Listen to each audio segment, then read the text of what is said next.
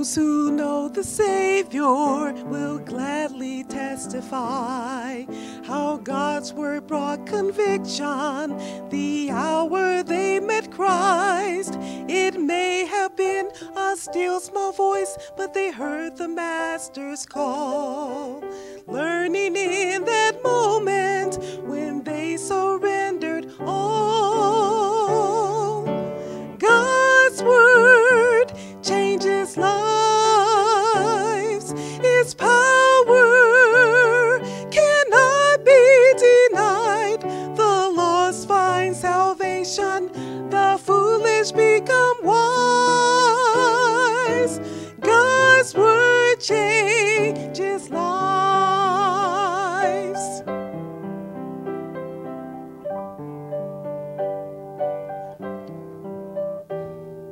The essence of his message, the truth has never changed.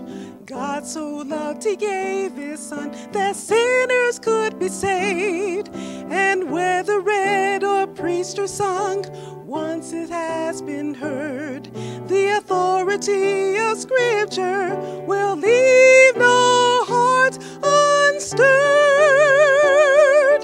God's word changes lives. Its power cannot be denied. The lost find salvation. The foolish become wise. God's word changes lives. So church of God, proclaim his truth till every soul has heard the power of the gospel in God's unchanging word. Unchanging word. God's word changes lives. Its power cannot be denied. The lost find salvation. The foolish become wise. God's word changes lives. God's word changes lives. God's word changes lives.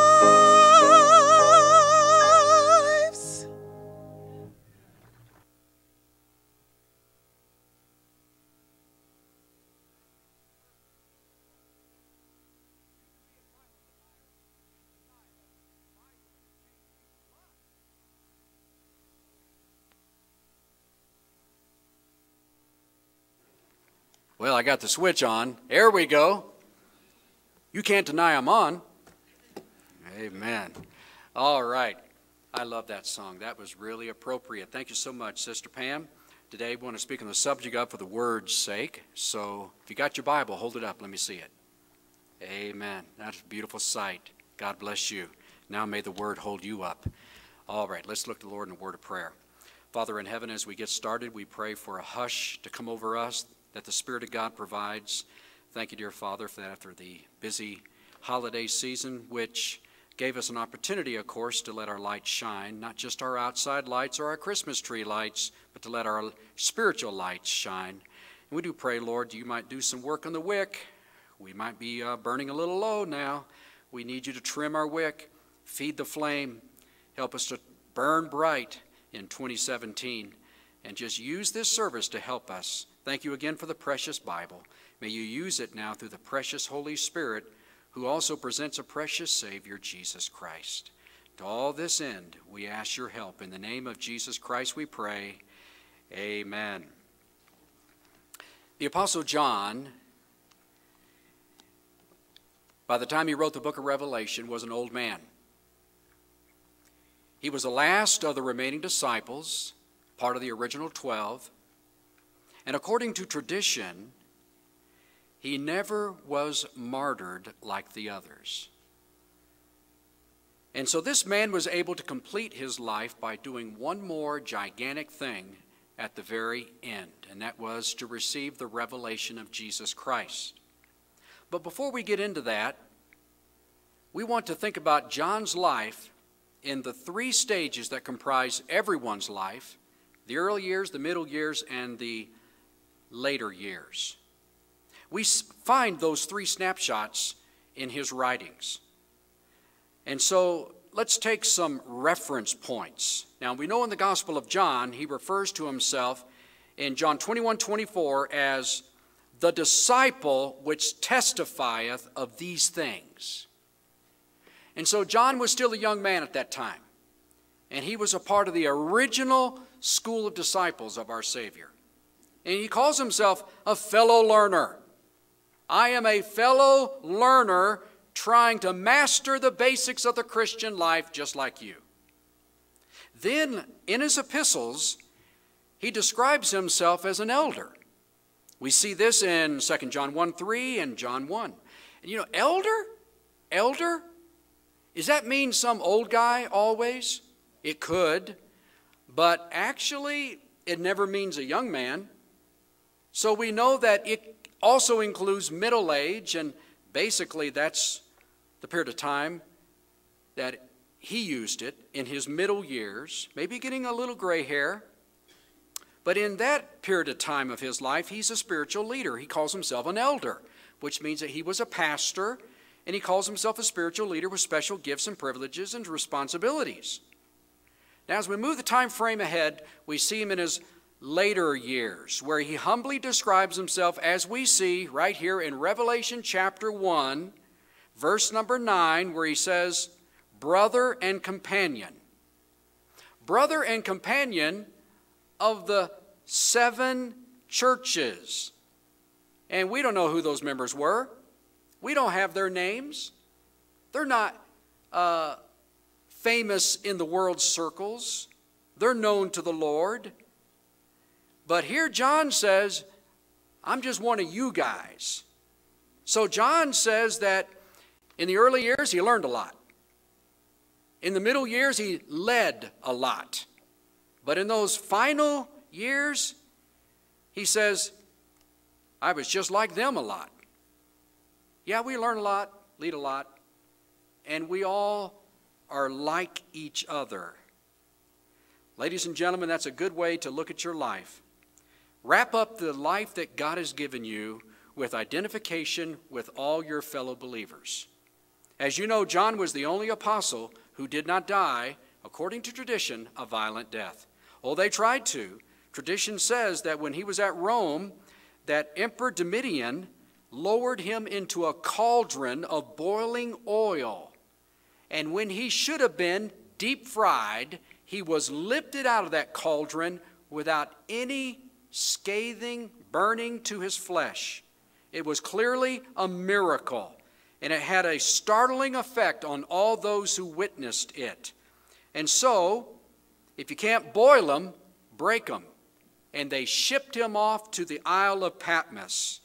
Now, that was no Caribbean cruise. He wasn't on board there enjoying sumptuous food and playing shuffleboard. He was probably dressed in prison garb, probably shackled with chains, stuck down in the hull of the ship, along with 100 other guys. And so he's not going to some fantasy island. He's going to a prison island, something like Alcatraz. He's going to a rocky, barren, isolated island where the empire's most notorious criminals are kept. Now, it's not a very big island. I read that it probably was about 8 miles long, 5 miles wide. Many of us have driven greater distances to get here to church. And so here on this island were all these ne'er-do-wells, and there was one of the best men on the face of the earth mixed in with them. Now, it's worth noting that John was sent to Patmos with the intention that that be his final destination. When he stepped off the boat, it was the end of the journey for him. At least it was supposed to be. But of course we know it really was the beginning of the fantastic visions of Revelation. So many a time we feel like we're coming to the end of our lives, but you don't know that. God may be preparing you for the greatest spiritual adventure of your life. And so you can't look at things according to the surface appearance. You have to really think about what God may be setting you up for. Now, we know that this has happened to other men in similar circumstances, how God has used them when they were supposed to just kind of like live out the rest of their life in complete ugliness and boredom. We know that the famous preacher John Bunyan, back in the 17th century, was sent to his final destination, which was the Bedford County Jail. And he spent 12 long years in there. And unlike the other prisoners, he busied himself writing a story, which we now know is The Pilgrim's Progress, a literary masterpiece. And that particular man, he didn't notice those 12 years. He was able to fly free through his imagination and experience high drama, a great spiritual adventure which depicts the Christian life, if only we had eyes to see it. And so just be aware of this, that God can turn a hospital room into spiritual walks with God. That God can turn low-income housing into high-output ministry. And by the way, low-income housing to John in these circumstances would look something like the Holiday Inn with all the accommodations. So if John could be successful where he was, so can you. Now, I want you to think about this. It says that he was in the Spirit on the Lord's day, verse 10. Isn't that the most important thing? It's not the room. It's being in the Spirit, not in the room. Where was John? Under a tree, if they had trees. Just out in the hot sun. Maybe in a cave. You know, it had several volcanic peaks on that island. It was created by volcanoes. Maybe he was just sitting on top of a rocky peak. Maybe he was inside a dark, damp cave. At any rate, didn't matter where on the island he was in the Spirit on the Lord's day. What kind of frame of mind are you in right now? Are you thinking about where you're going to eat when you get out of here? What you're going to watch on television? What you're going to do with your family?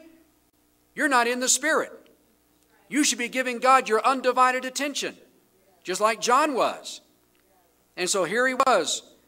And the Bible does tell us right here that he was there for the Word of God and the testimony of Jesus Christ, verse 9. He was there for the Word of God and the testimony of Christ.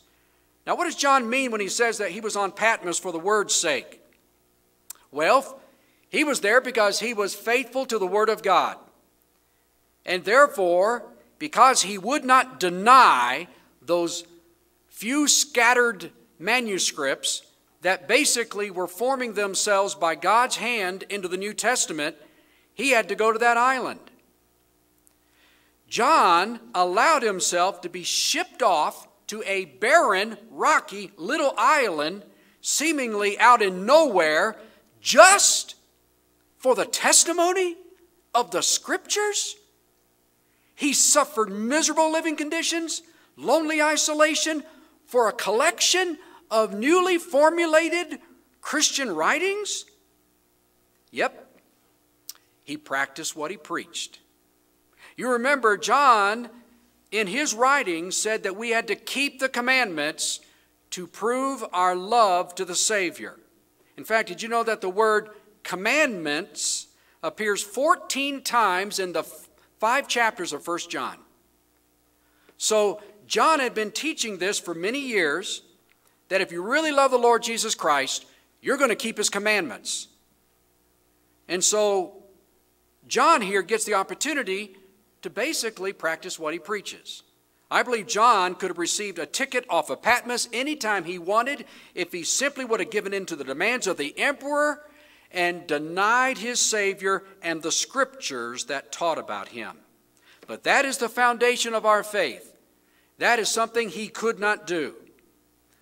He esteemed the Word more than his only fleshly comfort, than his own ambitions, than his own needs. He didn't just estimate the Scriptures out of his own prejudice to be that important. He knew from personal experience it's that important. You remember what David said in Psalm 119:72? He said, the law of thy mouth is better unto me than thousands of gold and silver. David had thousands of gold and silver. He knew what it could do. But he said, you know what? I've already found out from personal experience that the Word of God does way more for me than all of my wealth. Have you found that out? Do you really think that your money and your good stuff is really going to be better to you than what God will be through His Word? The authorities, no doubt, attempted to bribe John. No doubt, they were tempting him with liberty and luxury. But he said, you can keep it. I'll keep the Word. You keep your liberty and luxury.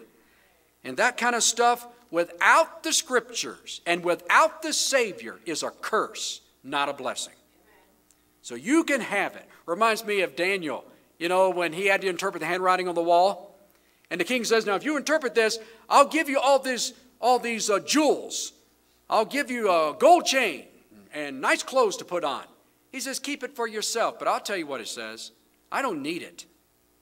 And so, in our own humble way, we need to prove by experience that the Bible is not for sale.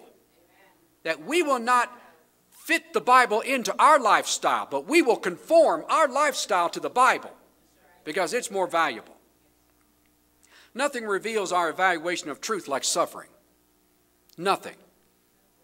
5 minutes of our suffering for the Word means more to God than 5 hours of studying the Word and more than 5 days of ministry with the Word. Suffering really meets God's approval when the reason you're suffering is because you want to obey the Bible. The Lord says that suffering counts for righteousness. That suffering counts for reward because that suffering is done for my Word. And so that's why he was on the island. I remember what Eliphaz rightly observed. He said, now man is born unto trouble as the sparks fly upward. Chapter 5, verse 7 of Job. So if we're all destined to suffer anyway, why don't we make it count? Right? The sparks are going to fly upward. If you're on this earth, you're destined to suffer. Just make it count. Just make sure you make it count. Proverbs 17:22 says, a merry heart doeth good like a medicine, but a broken spirit drieth the bones. You know, it's interesting how much we can suffer as long as we don't break our spirit. You know, John, I imagine the other prisoners came to him and said, hey, buddy, how is it you even smile? You seem to be so much at peace. You seem to have purpose and joy. None of us have that. And so, you know, it's amazing that in the Bible, the worst brokenness is the spirit brokenness. And so we associate brokenness with bones. But you can get your bones all broken, but if your spirit's not broken, you'll heal and be fine. And so again, God shows us that the most painful breakings is the breakings of the spirit.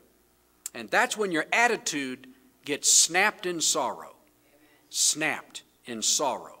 There is no better example of this, really, of the healing power of a healthy spirit, like John had on Patmos, like all great men have had, than the Super Bowl, which is about to take place in a few weeks. And I don't want you to stay home to watch the Super Bowl. This is not my endorsement of the Super Bowl as a substitute for coming to church. But I want to say it's a great object lesson because the Apostle Paul talked about the Olympics in his day, and so sports often illustrates the importance of your priorities, even though theirs is not the right one still. The biggest sporting event in North America is the Super Bowl. Now, players on both sides of the ball are going to suffer fatigue and bruises and bleeding. Sometimes they're stuffing cotton up their nose because they got bloody noses. All kinds of scrapes and bruises and bang-ups.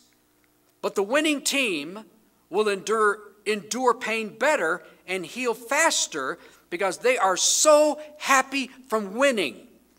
And the losing team will suffer more, even from less injuries, and heal more slowly, even though they have the same good medical care because they suffer defeat. And so, a broken body of suffering combined with a broken spirit of sorrow is a crushing, unbearable burden. If you see yourself as a winner more than a conqueror through Jesus Christ, when you get hurt, you will heal faster. If you see yourself as a struggling, defeated Christian, then you will heal very slowly, if at all. Oh, how important this is. And of course, in a Super Bowl game, what's the most important thing? First of all, ticks on a clock. If the two teams are coming down to the 2-minute warning and they're just separated or tied, perhaps they're separated by a field goal, or maybe they're tied. Now, every tick of those 2 minutes is precious. Also, what else is precious? Opportunities are precious. What if right at the last 2 minutes, the other team fumbles and they recover the ball? Now they have a new opportunity. Opportunities are precious. What else is precious? Don't break the rules.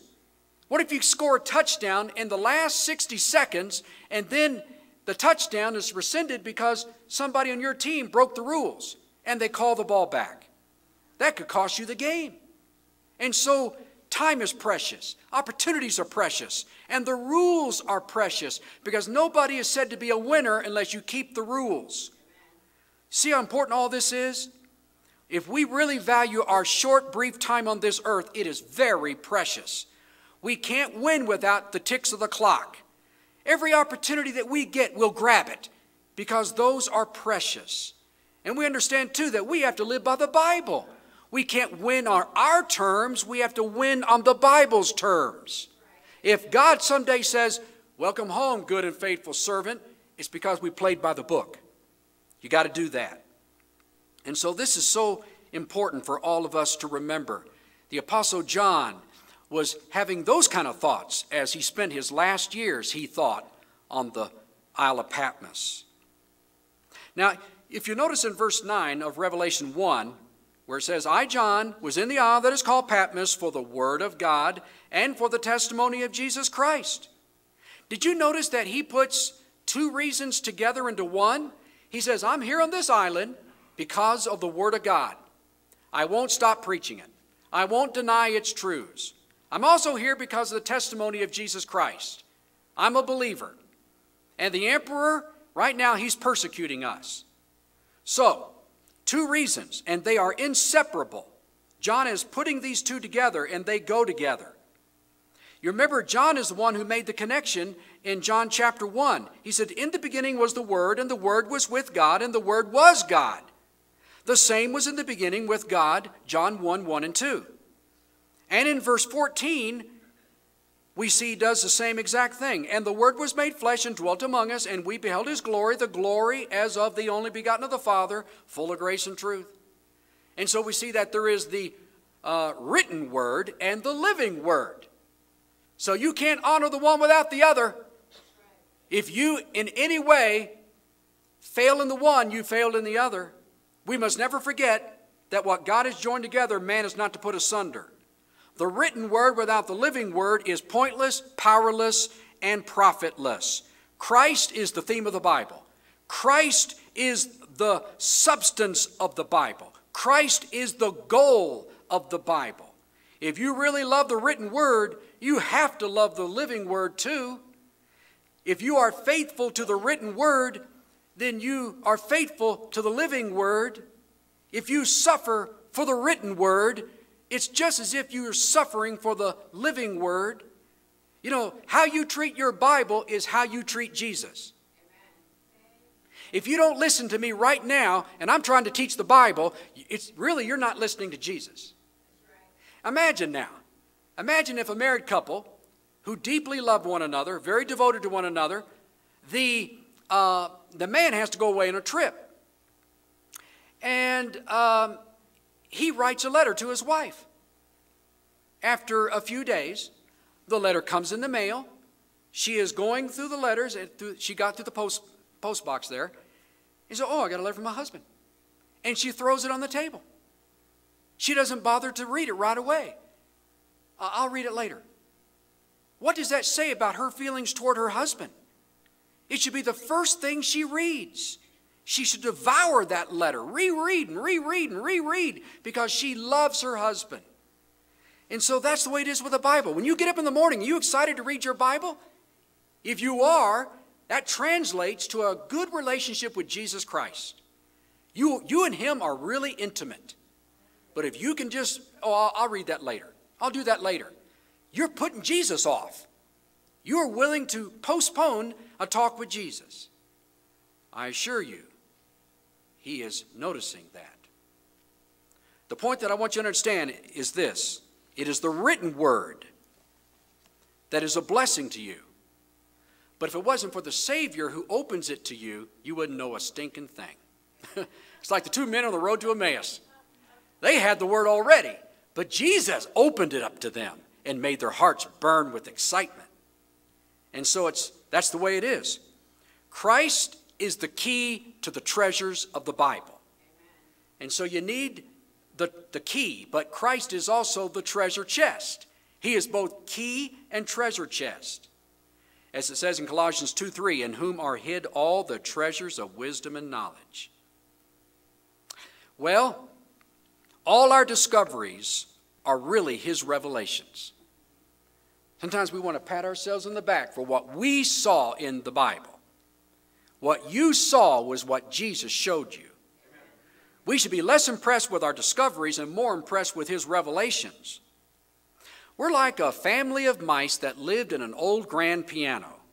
They were always curious about the beautiful tones that came floating to their ears. One day, one of them scampered into the sound case and discovered these long cables that vibrated with rich tones. He quickly ran back to his family and says, I have made a great discovery. I know where the beautiful sounds are coming from. I went into this big room and there are these long cables that vibrated. All the mice were sure that this was the answer, until one day another mouse, scampering around, discovered little hammers that were striking the cables.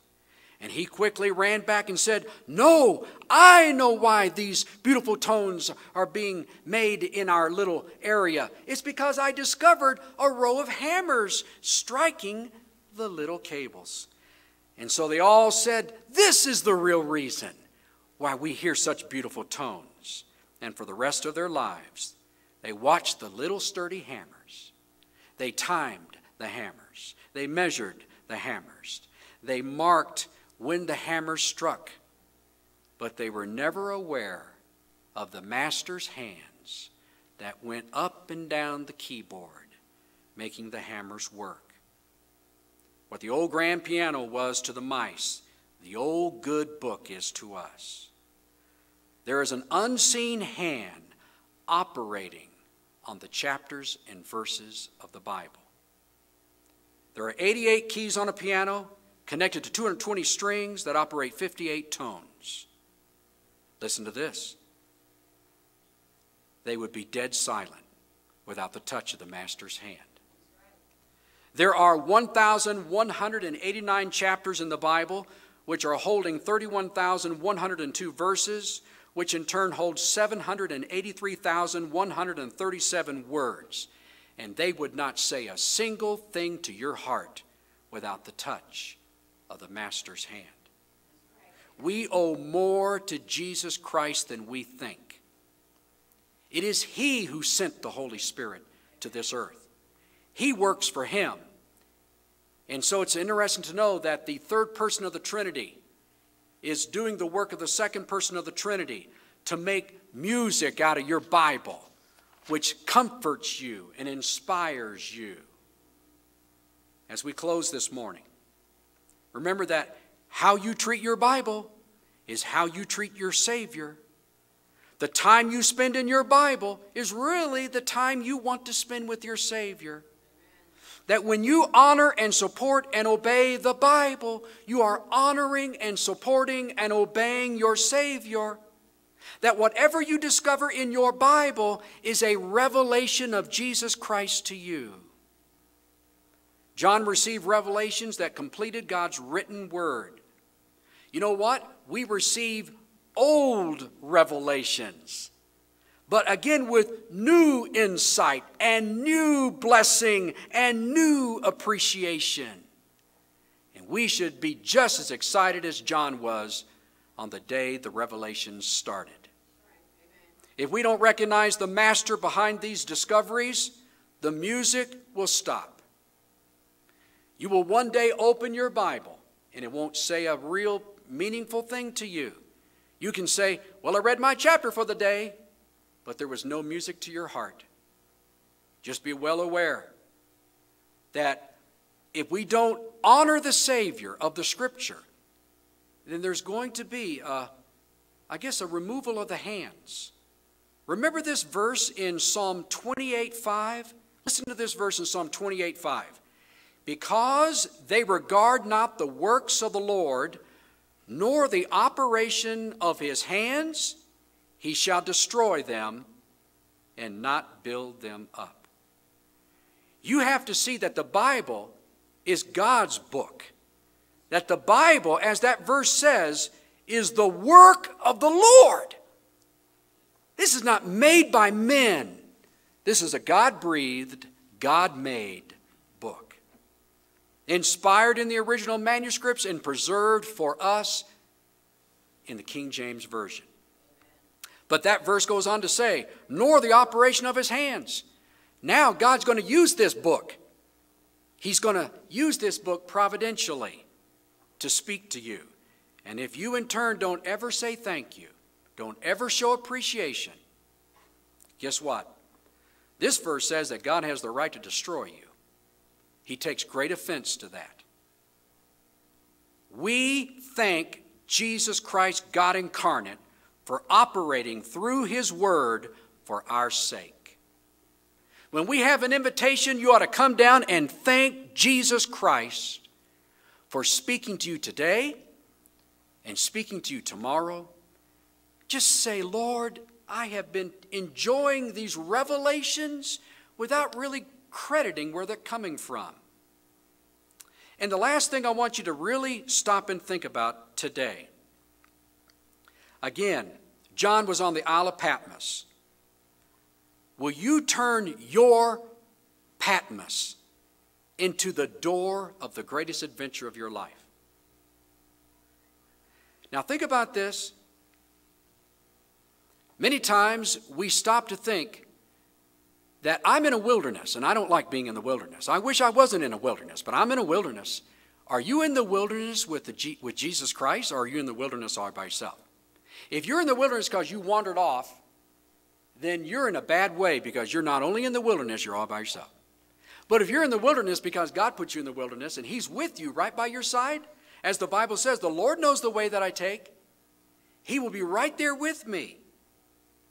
It's so cool to think that Jesus Christ accompanies us. And if I can have his presence, I don't care if it's a wilderness. I don't care if it's a Patmos. That doesn't matter. It's, will he be with me? That's what matters. You know, there was a lady in church who seemed to forget this. And she was sitting there, and she was tired. And so, can you believe this? She fell asleep right when the offering was being taken. She dropped her chin on her chest and started sleeping. After a few moments, she felt a gentle hand on her shoulder. It was the usher with the offering plate. She looked at the hand and saw there was a nail print in it. And she looked up at the face, and it was Jesus Christ holding the offering plate. Wow. I thought, that's powerful. Do you realize that the Lord Jesus not only observes everything, he's actually operating the show. He enables the ushers to take the offering, as he enables me to preach. It's Jesus' power operating everything, just as if he were doing it all by himself. Do you believe that? That makes everything to be very serious, that you want to do the best you can for Jesus Christ. Let's bow our heads and close our eyes. And just